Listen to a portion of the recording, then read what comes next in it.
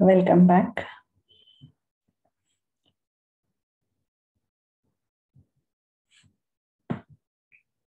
We were in horn antennas.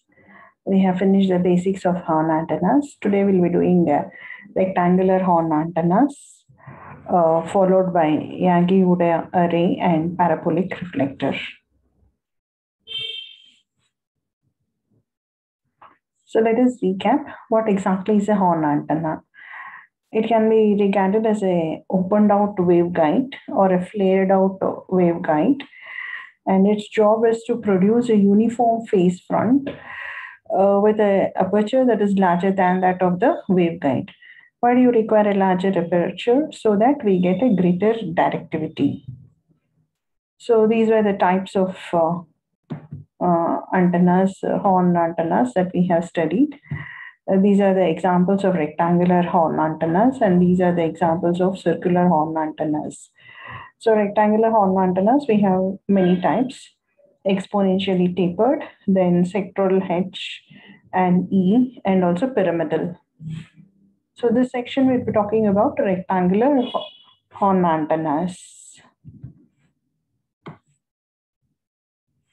So a little bit more recap. When we're considering the mathematics, so this is the horn antenna, one side view. It is being fed by a rectangular waveguide, and from the waveguide it flare out, and it gives the aperture A, and this is the plane of a horn mouth, and the distance L is between the throat and the aperture, and the theta is the flare angle, the L is a path length, and you also have delta here, and delta is the path length difference. This is L plus delta, the total distance. It's also known as the radial distance, and this L is the horn length, and A is the aperture, and theta is the flare angle. Depending whether the flaring is in E plane, it is theta E, and flaring in H, it is theta H. Similarly, aperture, it's measured in meters. The aperture is AE in E plane and AH for H plane. We also were talking about the directivity. The maximum directivity occurs at the largest flare angle, for which delta does not exceed a certain value, delta naught. So this delta should be negligible. And what is the delta for which you have maximum directivity? And that will decide the horn dimensions. The optimum delta is L divided by cos theta by 2 minus L, and where theta is the flare angle, L is the horn length. So this is your optimum delta. At this point, you have the maximum directivity, and delta should not exceed this delta naught. And in the meantime, we can also have the optimum length. So generally, you would like to have a large length so that you have a higher aperture. But practically, you would like to have a shorter horns. So in between, we have what is known as the optimum length. The optimum length L is given by delta naught cos theta by 2 divided by 1 minus cos theta by 2. These two derivations we have done in last class. Then coming to rectangular horns, there are basically three types. Sectoral H plane, wherein this is your E plane in the y direction, and the flaring is in the H plane. Sectoral E plane, according to this, the flaring of the horn is in the E plane. In pyramidal horns, the flaring is in both the planes. The horn will flare up, or it will expand both in the E plane as well as in the H plane. So the horn expands in E plane and H plane. So this is a side view. So this is a rectangular waveguide which is being fed. So this is the E plane, assuming that's in the y direction. The arrow indicates the E field, electric field, and then H is a magnetic field. And when it's flaring here, this is aperture AE in the E field, AH in the H field. This is your horn mouth. Now there are some basic things. So we are talking about 1 lambda. The 1 lambda is a wavelength. and if the aperture in both planes of a rectangular horn exceeds 1 lambda. So which are the both planes in H plane and E plane? If the aperture exceeds 1 lambda, then the pattern in one plane is independent of the aperture in the other plane. So the aperture determines the pattern. So you can see this pattern, it is like this, and the pattern comes down to 0 on either side.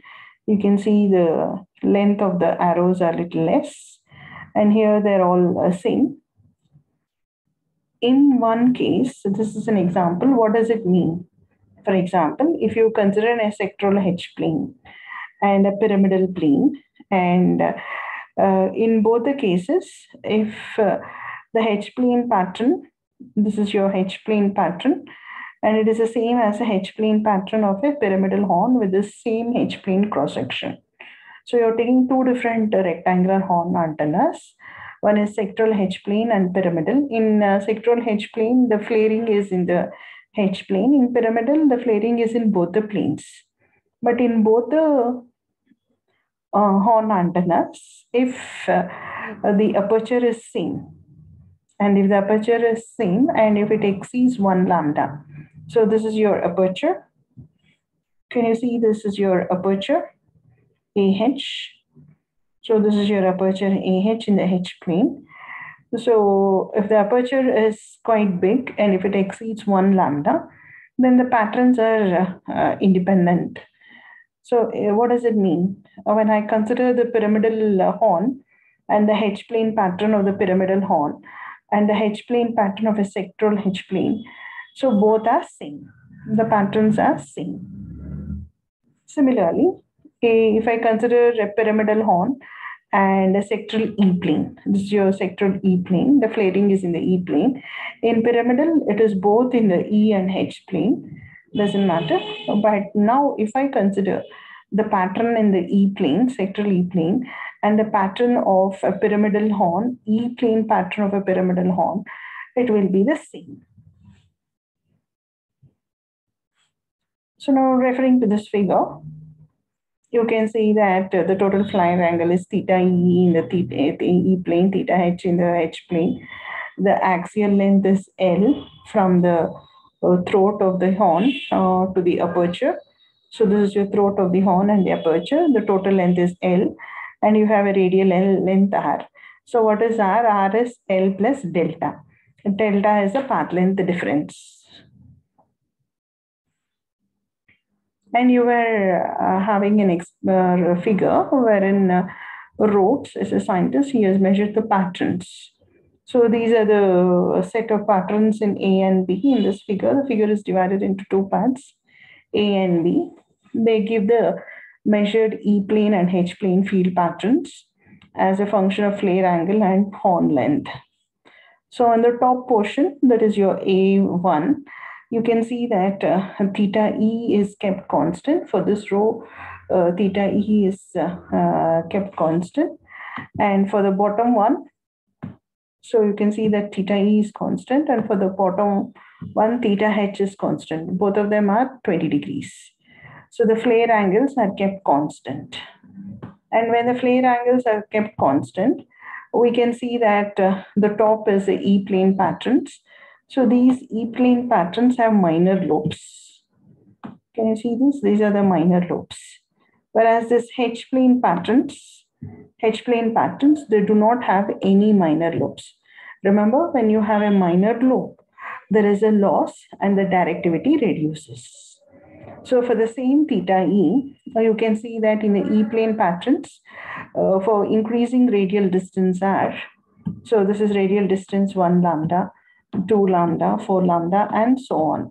For the same radial distance, when you consider the E plane and H plane, E plane has the side lobes, whereas H plane does not have any side lobe.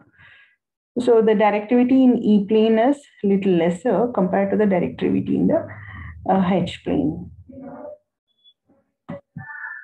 Then coming to the other set of patterns, So this other set of patterns, here we kept the radial distance as 8 lambda constant, and the aperture angle, the flare angle is really increased from 5 degrees, 10 degrees, 20 degrees, and so on. As you keep on increasing the flare angle,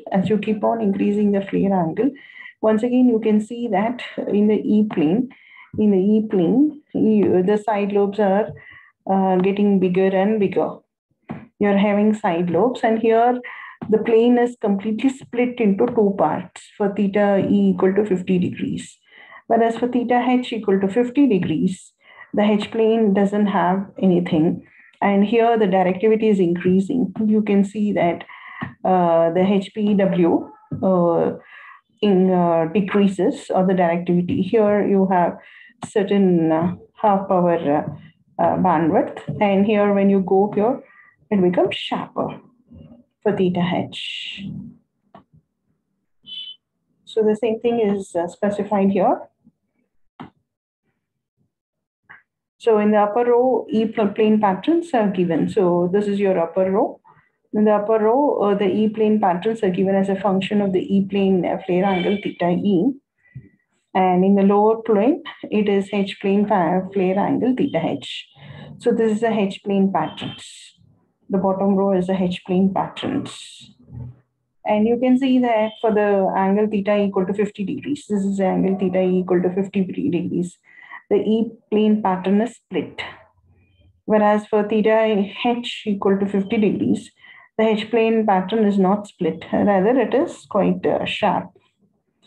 Okay, this is because at the end of the aperture, you have a phase shift of 180 degrees that has more effect on the pattern, whereas in H-plane it doesn't have. It reduces to, in H-plane horn, the field goes to 0 at the edge of the aperture, so that the phase near the edge is not so important. So the value of delta naught is a path length difference for H-plane can be larger than that of the E-plane. So you have a figure, once again from the Rhodes experimental patterns. You can use it to, from the experimental patterns, you can select optimum dimensions for both the E and H plane flare as a function of the flare angle and horn length L. And this is being indicated by the solid lines. And corresponding half power beam widths and apertures in the wavelengths are also indicated. So we have here, this is for the H plane. This is for the E plane. So this solid diagram is for the E plane, and this solid line is for the H plane. And this is delta naught for, so this is your H plane. This is your H plane. And this is a delta naught for H plane. So the delta naught for H plane is 0.4 lambda, and the dashed line gives you the delta naught for 0.4 lambda. This is a theoretical line that you have got, the dashed line, and the solid line is the experimental one. You can see that for the H plane, delta naught equal to 0.4 lambda is satisfied. Similarly, for the E plane, this is for the E plane. This is your solid line for the E plane, and this gives you the flare angle theta E or theta H versus the horn length L lambda. As you can see that when the horn length L lambda increases, the theta decreases, the flare angle decreases. The flare angle decreases as L lambda increases, as the horn length increases. That is already seen for a given aperture. So this is for the given aperture. This is your theta. And for the same constant aperture, as theta increases, what happens? As L increases, what will happen to theta? Theta decreases. So and for this E plane, you can see that delta naught is lambda by 4. Lambda by 4 is nothing but 0.25 lambda. So this is satisfied. The dotted line, dashed line, the theoretical one, satisfies delta naught equal to 0.25 lambda, satisfies for the E-plane. Satisfies for the E-plane. For the H-plane, you have delta naught equal to 4.4. Similarly, you have the apertures. So inside it, you have this 6, 7 and all. These are the apertures. And similarly, for AH, the aperture in the H-plane. For AH, the aperture in H-plane, you have 9, 8, 7, etc. And we also have the half power beam widths. So these are the half power beam widths. The beam widths are in degrees, half power beam widths. That is 11 degrees and 10 degrees. This is in the H plane. This is for the H plane. And similarly for the E plane, the half power beam widths are given by 9 degrees, 10 degrees, 11 degrees, etc. So let us look at the features of this figure. This figure is a horn length L versus the flare angle. The flare angle theta E is for the E plane, theta H is for the H plane, and then you have two solid curves, the experimental results. This is for the E plane and this is for the H plane. So apart from the solid curves, you also have plotted for the delta naught. So the delta naught, which is gives you a relation between the L and theta. Okay, look at this figure. Look at this expression. We had a delta naught as L versus theta, L divided by cos theta by 2 minus L. So you can plot this L as a function delta naught. So when you do this, you see that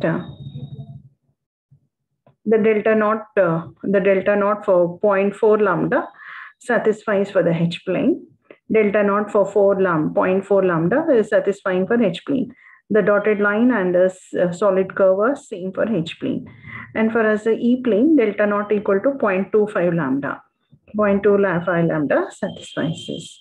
Apart from delta naught and the E plane and H plane, we also have the half power beam widths in degrees, 17 degrees, 16 degrees, etc. Then the aperture in meters, that is AEH, in terms of lambda, AEH lambda, it's in terms of wavelengths, and also AE lambda for E plane, AH lambda for the H plane. So as you've seen, the dash curves show the calculated dimensions. So for a path length of delta naught is 0.25 lambda and 0.4 lambda. So 0.25 lambda gives a curve closer to the experimental curve for E plane flare, and 0.4 lambda, the curve is close to that of the H plane flare over a considerable range of horn lengths. And what does it mean? The tolerance in the path angle. So for H plane, it is 0.4 lambda. That is better than that of the E plane. The E plane is around 0.25 lambda.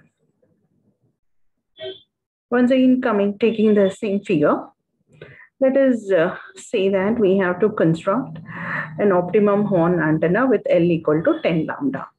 So with the 10 equal to 10 lambda, what do we get? So go back to this figure and draw for 10 equal to L equal to 10 lambda. So this is a horn length for L equal to 10 lambda. So draw a straight line like this, L equal to 10 lambda. And then you can see the values. So this 11 degrees. 11 degrees is HP half power beam widths in the E plane, and 13 degrees. So this 13 degrees is the same HPW in H plane. Then we have the aperture AH lambda. So AH lambda is around 6 or slightly less than 6, slightly less than 6. And then AE aperture. So AE here. So this AE will be, this is your AE, this is your AE. And this AE is between 4 and 5. So this is your 4 and this is your 5. So it's between 4 and 5. You can say this is something like 4.5. This is AH. So, and so from this, for L equal to 10 lambda, for L equal to 10 lambda, when you draw a straight line, you can see that the half power beam width is 11 degrees in the E plane and 13 degrees in the H plane. And apart from this, the apertures, AH, the H plane aperture is something like around 6 lambda, and AE, the aperture in the E plane is around 4.5 lambda. Then we can also look at the corresponding theta E and theta H. So this is your theta E. So the theta E is around 25 degrees, and this is your theta H. This is around 38 degrees. So you can use this, and when we go back to the figure, the explanation, we can see that once again, this is what we are talking about. H plane is 11 degrees, HP BW is 11 degrees, and HP BW, that is half our beam width, is 13 degrees. This is 11 and 13 we have got. And E plane aperture is 4.5 lambda. So this is AE is 4 lambda, and H plane aperture AH is around less than 6, it is around 5.80 lambda. And then from this, what do we see? That E plane aperture AE is 4.5 is smaller than that the H plane aperture. H plane aperture is bigger, that is 6, whereas E plane aperture is 4.5. Though the aperture is not so large, the beam width is also less.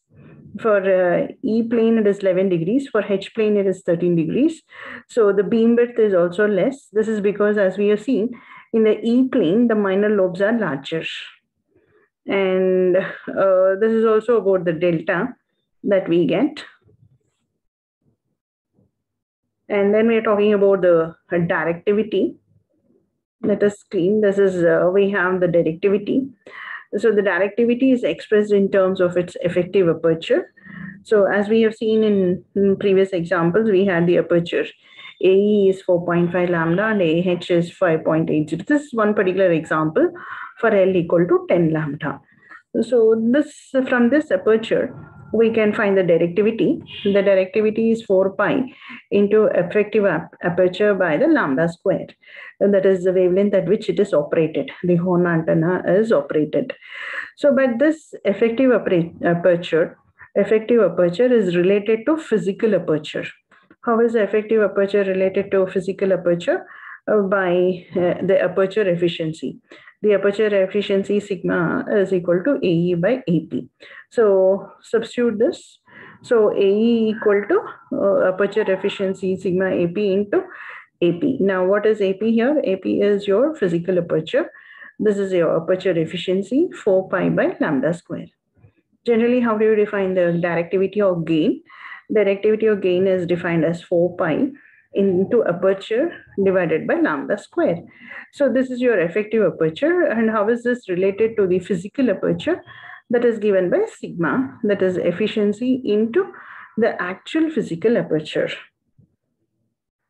So for a rectangular horn, the total physical aperture is equal to AE and AH. So we have seen that the E plane and H plane, you have to look at this.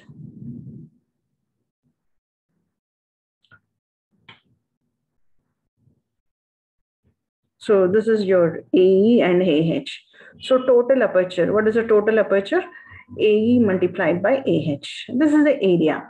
For a rectangular horn, that is length into width, or AE into AH. When you multiply AE into AH, you get the total physical aperture for a rectangular horn. And for a conical horn, the physical aperture is equal to pi r square. As you know that the area is pi r square. So you get pi r square for a conical horn. And for a rectangular horn, its length into it, that is AE into AH. So we are assuming that all of them, whether AE, AH, or R, the aperture radius for a circular horn, it is all at least 1 lambda. Then taking the aperture efficiency as around 0.6. So this equation, 4 pi AE by lambda square, and aperture efficiency AE is replaced by aperture efficiency into physical AP, that is a physical aperture, and assuming that the aperture efficiency is 0.6, 4 pi into 0.6 is 7.53. So you can assume D equal to 7.5 into AP by lambda square. And in dBi, the directivity is given by 10 log into D. D is 7.5 AP by lambda square. And for a pyramidal rectangular horn, this equation becomes 10 log into 7.5. And remember, AE is in terms of lambda. AH also is in terms of lambda. So 3 lambda, 4 lambda divided by lambda square, for example, the lambda gets cancelled. So this is AE lambda into AH lambda. So these are the apertures in terms of lambda. If the apertures are given in terms of meters, you again have to divide by lambda square. If the apertures are given as lambda by 3, lambda by 4, etc., the lambdas in the denominator gets cancelled. This is all the example in the cross textbook. So here we are constructing a pyramidal horn. And for this pyramidal horn, we are finding the length L. And what is given? It is given by delta equal to 0.2 lambda in the E plane, and delta is 0.375 lambda in the H plane. The delta in the E plane is 0.2, and the delta in H is 0.375 lambda. Apart from this, you also have an aperture AE equal to 10 lambda. Out of the two apertures, one of them is given, that is AE is 10 lambda. So since AE is the E plane aperture, we have to find H plane aperture. So AE is the E plane aperture is given, we have to find a H plane aperture. Delta is given, and so you have to find the length L, and the flare angles also we are supposed to find. Theta E and theta H we have to find. So, and we also have to find what are the beam widths and the directivity. So let us use these, recap some of these example equations. So you have cos theta 2, cos theta by 2. This is your cos theta 2 by opposite, that is adjacent side is L, and this hypotenuse is L plus delta. And then similarly, if I say sine theta by 2, this theta is a whole one. If I take this right angle triangle, so if you take this right angle triangle, so this becomes theta by 2. Cos sine theta by 2 is opposite side. Opposite side is a by 2. This portion is a by 2 divided by hypotenuse. Hypotenuse is L plus delta. Similarly, tan theta. Next, we are talking about these L is equal to a square by 8 delta. Then also from the geometry, we have L is equal to a square by 8 delta, when delta is lesser than L, and theta also. Now, using these values, we have delta equal to lambda 5. Lambda by 5, this is given. Okay, what is given? Delta equal to 0.2 lambda in the E plane, and it is 0.375 delta in the H plane. And we also have AE equal to 10 lambda. So three things we have, delta in the E plane, delta in the H plane, and AE in the AE equal to 10 lambda in the E plane. AE in the 10 lambda.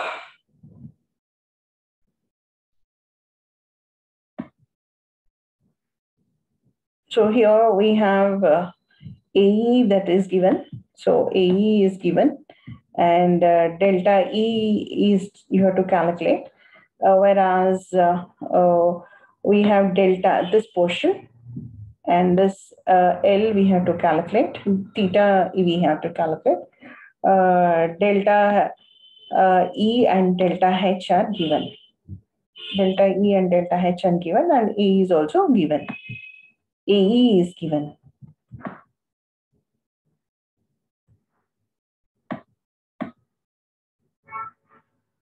So here we are given, once again, we'll come back here. So AE is 10 lambda and delta in the E plane is 0.2 lambda. Now what is the required horn length? L is equal to A square by 8 delta. So previously you can see L equal to A square by 8 delta. A is given, delta is given. So you can find the length L. So length L is A by 8 lambda.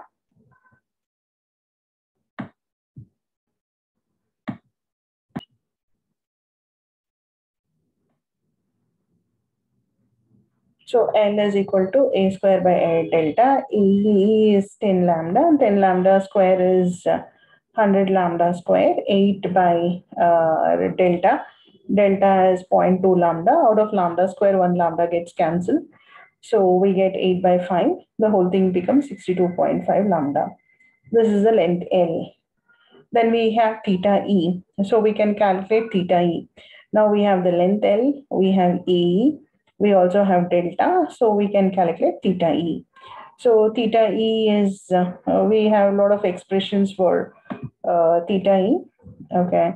Theta can be computed from cos theta or sine theta or tan theta. We have L, we also have delta, or we have AE and we also have L and we also have delta, or we can use this tan theta. Any one of these three equations you can use. We have AE and 2L, so we can get tan theta E. So what is tan theta E? And tan theta E is this. So theta is equal to 2 times tan inverse A by 2L, rearrange. So theta E, we get it as 9.1 degrees. Now we have to go to the H plane. For the H plane, AH is not given, but L we have already solved. So, and what is given? Delta equal to 0.375 or 3 lambda by 8. So delta is given as 0.375. So this is in the H plane. Delta is 0.375 lambda. So that's already given. And we already have calculated L. So we can calculate theta H. So for calculating theta H, we can use L is there, delta is given. So we can calculate theta H. So here to use this equation, AH is not given. AH is not given. Only delta H is given. L we already have calculated. L remains the same. So L remains the same. So you can use this cos theta expression. You cannot use a sine theta or tan theta expression. We need AH for sine theta and tan theta. So use this first expression cos theta by 2 for as delta H is given and L is given. So you substitute theta H is equal to 2 cos inverse L by L plus delta. L is 62.5 lambda and delta is also 0.375 and 62.5. Take out lambda common. So you get theta H. So once theta H is given, you can rearrange and get AH, the aperture in the H plane. The aperture in the H plane is 2L into, you can use to get A. We know theta, we know L and delta. We can use the sine or tan expression. Suppose you use the tan expression, A equal to tan theta by 2 and 2L you have to rearrange. So this is what AH is equal to 2L tan theta H by 2. So we get it as 13.7 lambda. You can also use the other expression, which is L equal to A square by 8 delta. So 8 delta and L lambda and A is square root of that. So even if you use that expression, also you get 13.69 lambda, which is the same as 13.7 lambda. So you can solve this using any one of these expressions. So you can get AH, aperture in the H plane, theta H, the flare angle in the H plane, theta E, the flare angle in the E plane. L is the required horn length. L is the required horn length. The second portion of the question is, what are the beam widths? So for this, we have to go to the table. And in the table, we have seen for the half power beam widths in the E plane is given by there are two beam widths, the beam widths in the E plane, the beam widths in the H plane. The beam widths are given by this expressions. Okay, and this is for 56 by, now this is half power beam width, so 56 by AE lambda, and the other is 67 by AH lambda.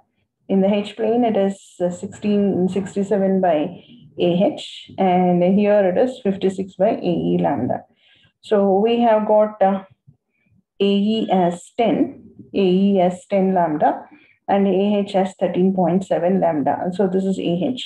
We have AE is given as 10 lambda. AH we have computed as 13.7 lambda. Substitute AH as 13.7, AE as 10, and the expressions are taken from this table, 56 by AE, and this is 67 by AH. So we get the half power beam width as 5.6 degrees and 4.9 degrees.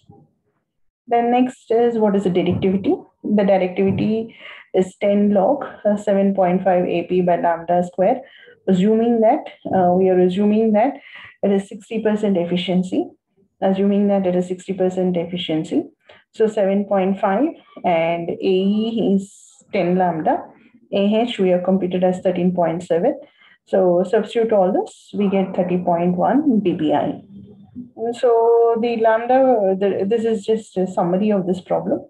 The lambda delta values are conservative. You can go up to 0.25, they are taken 0.2. You can go up to 0.4 in the H plane, they are taken 0.375. So for an optimum horn, you can have a larger delta values. And if you go for a larger delta values, you will have a shorter horn. But what about the gain? The gain will slightly reduce. So this is a trade-off. And this trade-off is shown in a figure. This is a gain versus the length of the horn. So the gain versus the length L or AE or AH, the length L in lambda, or the aperture in E plane, the aperture in the H plane. These are plotted. And what exactly you can figure out from this? So this is your L, this is your L line. So this is your L line. That is length L versus gain dBi. And according to this, we can see that for a given length, it gives an aperture of, if you want for a particular length, you can also get the appropriate aperture and gain. So you can see that the larger horns, that is when you increase the length of the horn, the gain also increases. That is already known. If you have a bigger horn, if the length L is increased, if the length L increases, the gain also increases. And once again, if you increase the L, or you keep the L constant and increase the apertures in AE or AH plane by increasing the flare angles. So these are the flare angles. So if you can increase the flare angles theta E or theta H, for the same length L, AE and AH also will increase. Even in that case, the gain also increases. The gain also increases. So for example, if you want a 19 dBi, so you can find out what is the length L. So the length L, and what is the theta E, and that is aperture AH and AE. AE is around 3 lambda, AH is around 3.8 lambda. And what about the length? Length is around 4 lambda. So you can find out from this graph the desired dimensions. So this is the same figure, which is expanded view. So this is the dimensions of the rectangular horn versus the directivity. So the dimensions of the rectangular horn is the length L, the aperture in the E plane AE, the aperture in the H plane AH versus the directivity or gain. So you can note the dashed lines. So according to the dashed line, a gain of 19 dBi. If you have to get a gain of 19 dBi, the horn length, so you can see that, so for 19 dBi, the horn length, this is from the L line, the horn length is 4.25 lambda.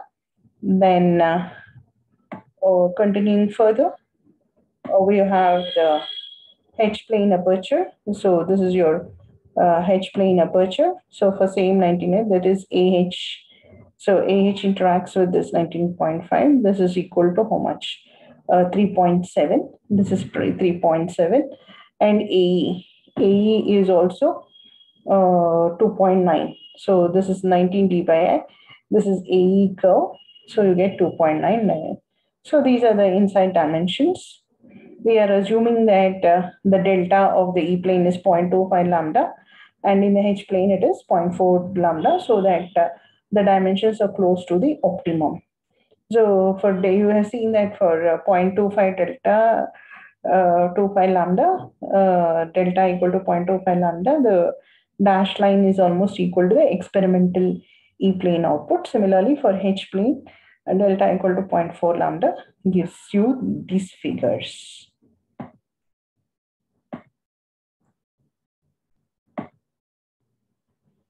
So we also have assumed that the efficiency is 0.6, efficiency of aperture, that is equal to effective aperture divided by the physical aperture. So we have finished the horn antennas and regular horn antennas. So we have the remaining two portions, that is Yagi-Uda array and parabolic reflectors. So we'll continue with this, which are in the section 8.8 and 9.5. And so we'll have the two more types of arrays, antenna. One is Yagi-Uda array, and then the parabolic reflector. So these Yagi-Uda array, so we can see these figures. These have been regularly used at the top of your houses. These are old TV antennas, and these are all the antennas which are used for communication purpose for receiving. So you would have seen this slotted antenna. This is Yagi-Uda antenna, and this is used for very high gain applications. And you can also have a controllable radial app. So these are the array elements. The array elements can be of two types. They can be driven elements. That means you're feeding power through a transmission line or coaxial cables. So the array elements in an antenna array, there are two types of elements. One is the driven element and the other is a parasitic element. In a driven element, you have a power supply through a transmission line. So it can be loop antenna, dipole antenna, horn antenna, etc. These are all the driven elements. In parasitic elements, the currents are, you do not have a transmission line or a coaxial cable. Rather, the currents are induced by a nearby driven element field. So you have this parasitic element, and then you have a driven element like this. This is an antenna. This antenna will be radiating power. So this will be radiating power. So you have a field of this. This field will induce a current. It will induce a current in this driven element. So these are known as parasitic elements. So these parasitic elements do not have a transmission line connection. For example, you can have a helical antenna which is driven by a loop antenna. And how do you tune this parasitic element? So you can use a lumped reactance, either a capacitor or an inductor in series with the antenna. So using this, you can control the wavelength or tuning of the parasitic element. So if it is inductive, then it acts as a reflector. And if it is capacitive, the parasitic element acts as a director. So the antenna array can have three types of elements. One is a driven element, wherein the driven element is connected to a transmission line or coaxial line which supplies power. Then in the array can also have two types of parasitic elements, which are the two types of parasitic elements, one a reflector and a director. When is it a reflector? It acts as a reflector when the parasitic element is inductive, and it acts as a director when the parasitic element is capacitive. So this is your reflector. So this is a 3-element array. This is a driven element. It is being supplied by a coaxial cable or transmission line. The power is supplied, and the field of this driven element will induce current in the two neighboring parasitic elements. This is parasitic element. This is known as director, which is capacitive, and this is a reflector, which is inductive. And the maximum radiation is in this direction. So the first Yagi-Uda array was measured by Uda, and he constructed Shintaro Uda. He constructed this experimental antenna. He constructed with one reflector and 7 directors on the roof of his laboratory in Tohoku University of Japan. So here, the horizontal wooden bow, you can see this. So this is the OPPO wire line. This is your coupler. This is a driven element. The rest are all cross pieces with insulators. And you can see that. So this is an open wire line, and this is a support on the wooden beam. This is a roof and the wall. So you can see that all these are the parasitic elements. And he measured patterns and gain with a single parasitic reflector. So the reflector was only one, a single parasitic reflector, a single parasitic director. This was one combination of the antenna. Another combination of the antenna was one reflector and as many as 30 directors. So he also had he found out that the highest gain was for a reflector of lambda by 2 in length, spaced about lambda by 4 from the driven element. And the best lengths were about lambda by 2 with optimum spacing of lambda by 3. So all this he has observed it experimentally, and later theoretical models were developed using computer techniques. So here they also have found out the advantages of close spacing of the reflector to driven element spacing. So the reflectors were kept near the driven element, so coupling is more, current induction is more, and you have better gain. Later, one more professor, Yagi, he was 10 years Uda senior, but he presented all the papers. He presented all the papers in many of the platforms, and he were also suggested for short wave power transmission. So he suggested the idea that this antenna with one driven element and many parasitic elements, that is your reflector and directors, they can be used for beaming solar power to the earth from a space station or from earth to a satellite. So you can use it to concentrate and do this, and this is being done now. The solar power from to the space station to a satellite, you can use this. So this was a modern version of 6-element Yagi-Uda array. Uda was the one who developed it, but Yagi was the one who made it famous by a lot of presenting papers. Presented a paper with Uda at the Imperial Academy, then in the third Pan-Pacific Congress in Tokyo and all. So they both together presented the papers. And this is a modern version. And since both of them, though Uda was there, it was known as Yagi antenna. But in respect to Uda, it is known as Yagi-Uda antenna. You can see that it has one reflector. This is your driven element. These are reflectors, and these are all directors. On one side, you have all the directors. Here, 1, 2, 3, 4 directors. And you have a reflector here. This is your driven element, and this is the spacing. Lambda by 4 for the reflector, and 0.31 lambda for the directors.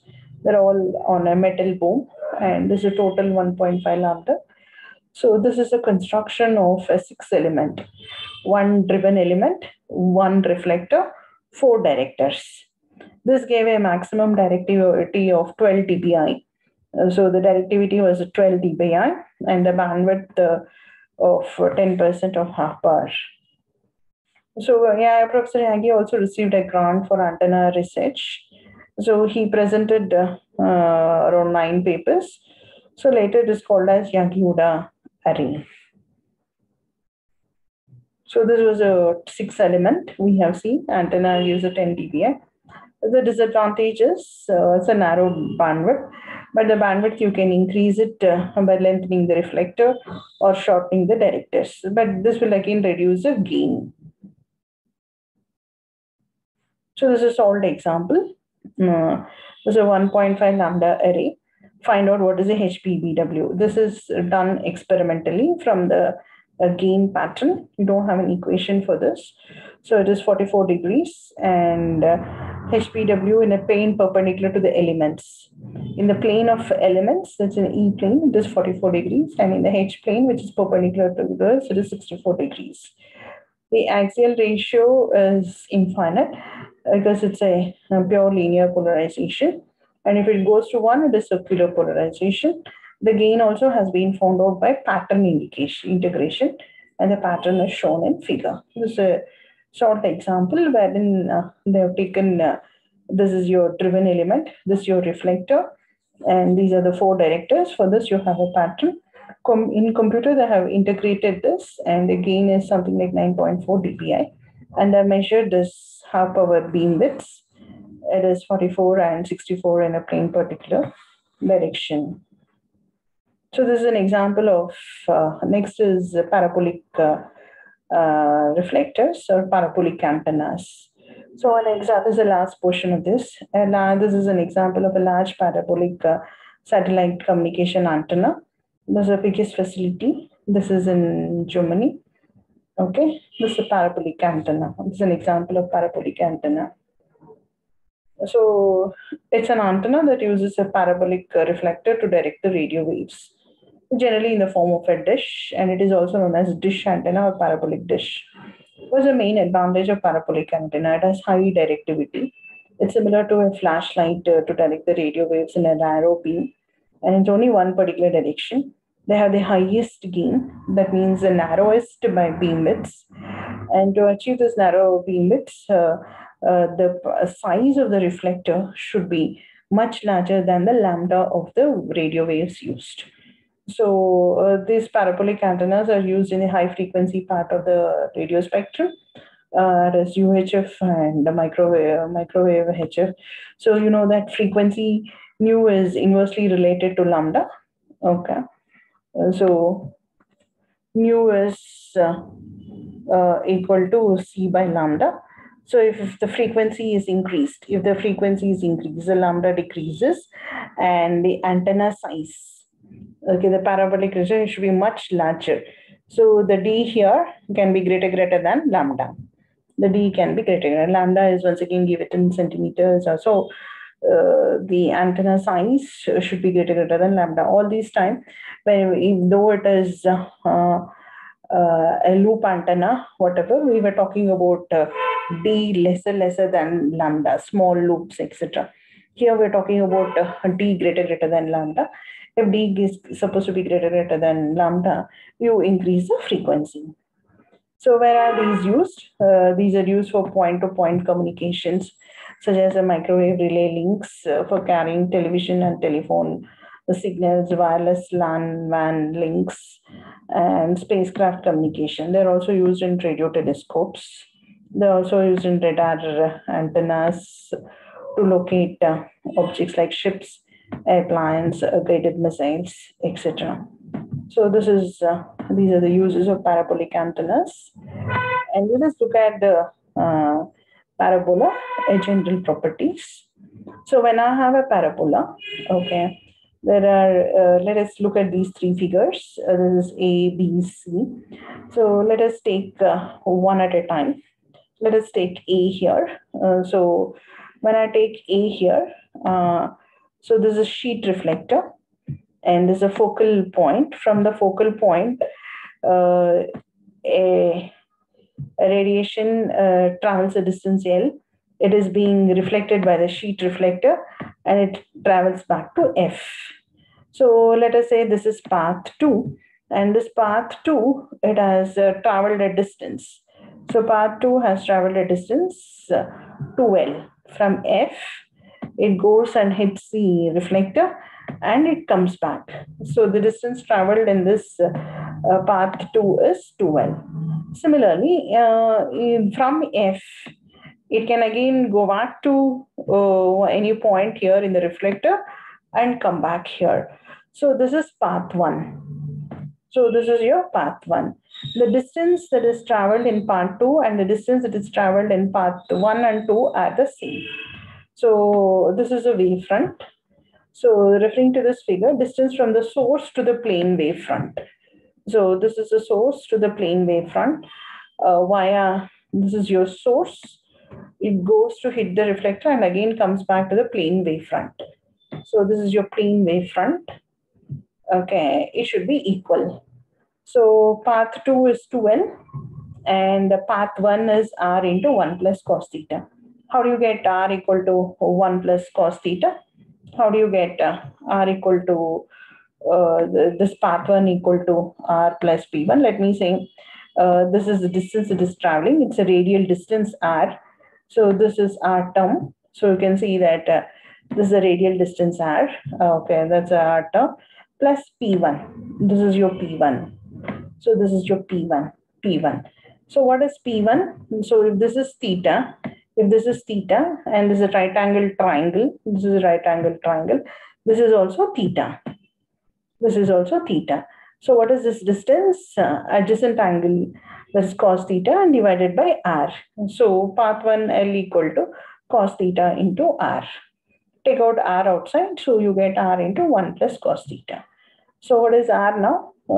Substitute R equal to 2L divided by 1 plus cos theta. So this is a surface contour equation. And when we look at this equation, it is similar to the equation of a parabola with focus at F. So what about the parabola antenna? So you have a source, then you have a reflector here. You have a reflector, and from this, and you are generating a plane wavefront. Because of the sheet reflector, you are generating a plane. And what is the mathematics behind it? So this is a point source. The point source is located at the focal point. It is producing a plane wavefront. So this is producing a plane wavefront over a large aperture. So this is what is the AH. So this is your aperture. Okay, this is your complete aperture. This is your aperture. So this is your large aperture. And how are you producing a plane wavefront over this large aperture? It's not a horn antenna. Horn antenna also you have the horn over a distance L, a flare angle, etc. Here we are using a sheet reflector. Using a sheet reflector, you're producing a plane wavefront over a large aperture.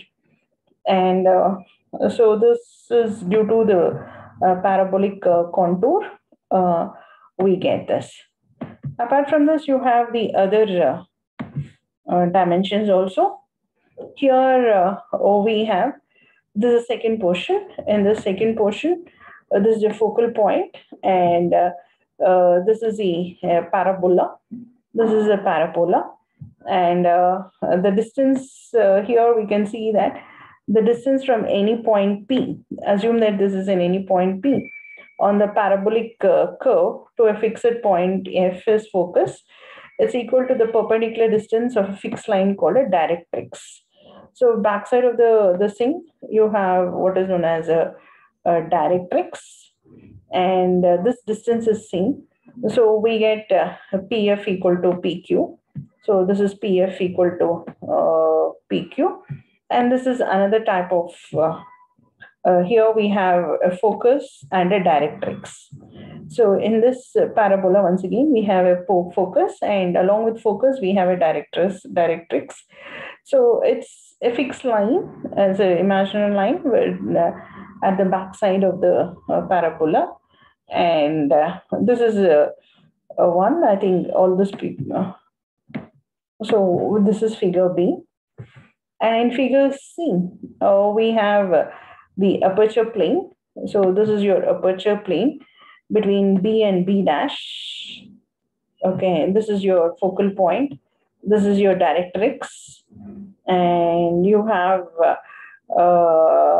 A dash is a plane, aperture plane. From here, you get a normal, a plane wavefront. And here in this case also, the plane wavefront is measured at A dash. It's a line normal to the certain arbitrary distance. It can be at any distance from QS. Here also you have the formula of that of a parabola, taking into consideration that F and the directrix and A dash, which is a line normal to the QS at any arbitrary distance. Since it's a plane waveform, the A dash can be moved. Still, it will remain the same. It will remain the same. So we have seen the three cases. So what's the property of a parabolic reflectors? All the waves from the isotopic source, that is at the focus, they arrive at the line A dash with equal phase. So the directrix is the image of the focus. As I said, it's an imaginary line. And the reflected field along the line A dash appears as though it is originated at the directrix as a plane wave. And the plane BB dash is known as the aperture plane at which the reflector is cut off, and this starts the plane wave. It looks as if the plane wave at A dash, it looks as if it is originating from the directrix and it is traveling in this direction. It's traveling in this direction. So this is a property of a parabolic reflector. And there are two types of parabolic reflector. So one is cylindrical parabolic reflector and the other is paraboloid. So let us take the example of a cylindrical parabola. So this is a cylindrical parabola. So the line source here, as the name is, so not a point source, it's a line source. In the previous example, we are talking about a point source at the focal focus. Here we are talking about a line source, and instead of the reflector, we are talking about a cylindrical reflector. This is a cylindrical parabola, and this portion is your aperture. Okay, so what does a cylindrical parabola do? It will convert a cylindrical wave radiated by an in-phase line source. This is your in-phase at the focus into a plane wave at the aperture. So that's about a cylindrical parabola where you have a line source. Instead of a point source at a focus, we have a line source. And that will, the cylindrical parabola, the reflector, the cylindrical parabola, it will convert the cylindrical wave into a focus, into a plane wave at the aperture. The next is paraboloid. In the paraboloid, we have opposite. We have the point source. Instead of a line source, we have a point source. And behind it, we have a paraboloid reflector. So because of this point source, we have a spherical wave, okay, from the isotropic form. And that spherical wave is converted into a uniform plane at the aperture. So this is your aperture. So from the point source in all direction, it will be there. That will be converted into a uniform plane wave at the aperture. So when we consider single wave or wavelength, this has the paraboloid. What does it do? It will direct or collimate the radiation from the focus into a beam parallel to the axis, so that we get the plane wave. We get the plane wave at the aperture. So this is paraboloid reflector. This is one example that was given in August 2001. Here what is asked, the diameter is 6 meters, the aperture efficiency is 0.65, and the frequency operation is 10 gigahertz. So what is lambda? Lambda is C by F. You get lambda as 3 into 10 power minus 2. The area is pi d square by 4. So that is, d is 6 meters. So you get it as 9 pi. And what is the d in terms of lambda? D in terms of lambda, 6 meters divided by lambda. Lambda is 3 into 10 power minus 2, 200. So what is the directivity D? The directivity is 4 pi into area by lambda square, or you can say 4 pi into d lambda. So this 4 pi into this is 39.47 into this. And similarly, you can find out the beam width between the first null points. This is given by, in the table, 140 by d lambda. So you get something like 0.7. HPW is 58 by d lambda. And you can see that this is all very less than 1 degree. It's highly directive. So how much is the directivity? Around 10 power 4. This is one advantage of the parabola, high directivity and high half power beam widths. Previously, the beam widths were 11 degrees, 9 degrees. And here you can see that the beam width is less than 1 degree. And the effective area, how do you calculate the effective area? The effective area is aperture efficiency into area. They have given the aperture efficiency is 0.65. Okay, 0.65, and we have calculated the area as pi d square by 4. So compute this by pi d square by 4. That's your effective area. So this finishes the parabola. So these are the parabola equations available on the net, and you can see that they're all what do you mean by direct x, etc. So next class we'll be talking about helical antenna. That will finish portions of module 5. Okay. Thank you.